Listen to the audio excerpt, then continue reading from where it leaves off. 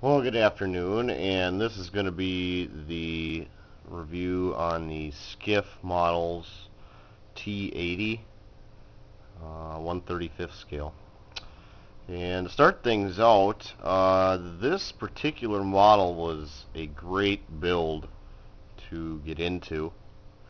I'm not a very big fan of modern armor for the sake of that I think that there isn't a ton of texture with the modern armor. I think they're kind of bland looking in appearance and a little homogenized.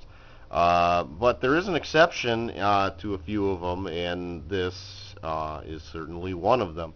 I do like the Russian modern armor design. They have very neat looking lines and bristling features. It's just a very neat looking design of tanks. With that being said, picked this guy up for probably under $30. My biggest complaint out of the box with it is that the resin plastic was white. I mean white, not tan, not pearl, not blue, white. So the covering issues where most tanks tend to be either gray, green, sometimes even I've seen some browns, light blue. This baby was a white. Now if I was painting it white for some type of winter thing, it wouldn't be so bad. But it's I didn't paint it white, and I don't plan on putting white on a Russian tank unless it's a very old tank, like a T-34 or something to that effect. But without further ado, we'll move on to some other parts. And that, first of all, is the box. This guy doesn't come with an English cover. She is totally foreign, Ukrainian, Russian, whatever this is. The manual didn't have any English on it either. One thing I will say about this particular Skif model, though, is that the instructions were just as great as the BMP3's instructions, in that every diagram of every part that you have to attach to it is well defined. It's put on there very well. You just don't get a lot of issues with it. And with that, we'll actually move to the model itself. I didn't put the mud flaps on. This is also a non-weathered. It's just right out of the factory. No dust, no grime, no mud, no nothing. She is very pristine in all regards, just as if she came right out of the paint room. The finished product here turned out very well. You get to see a lot of detail.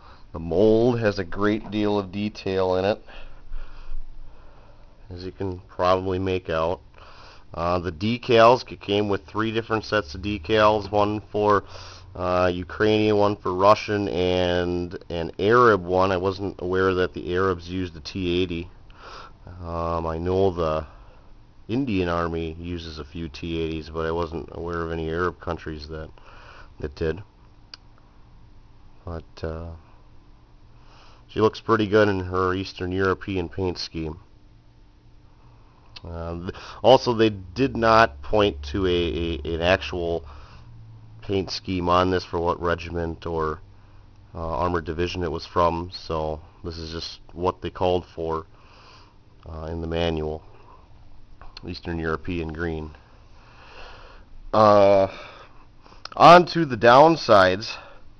Number one downside is that the reactive armor that is on the turret, as well as the 7.62 millimeter gun and the commander's cupola and stuff, they were all flat pieces with no grooves, so you had to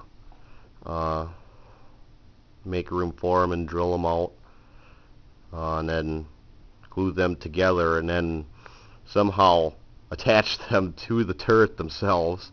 Definitely a challenge, not the greatest challenge, but nevertheless was definitely added to the challenging aspect of this model.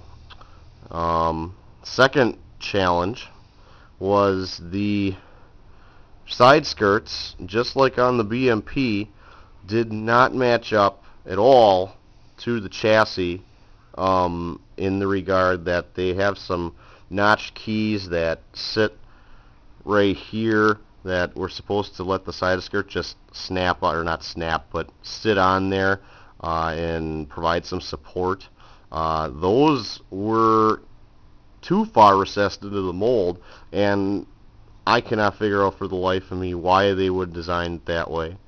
But nevertheless, had to do some improvisation and trim the whole length of the side skirt on the actual chassis to attach the side skirt to the chassis. And actually, with not too much frustration, it went on pretty well. Second downside, the track is the vinyl rubber. I didn't put a lot of time into the track. I hate working with the vinyl rubber ones. They're just kind of a finicky thing to work with. They're easy and they look okay once they're done, but not terribly thrilled about that on a model, period.